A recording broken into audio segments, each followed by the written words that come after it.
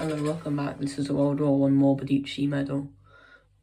It's Italian, if you couldn't tell. The ribbon's a very nice red rose colour. It's extremely thin. It's like a 1p coin, modern 1p coin. On the front, it has a monarch, and it says for Italy. On the back it says volunteer forces, and then it says 1914 to 1918 in Roman numerals, if you can't see. It has a man. It looks like a woman in robes. Man has a shield and a small dagger, and looks like he's about to fight the enemy, charge into the enemy. If any of you guys know anything about this medal, that'd be really nice.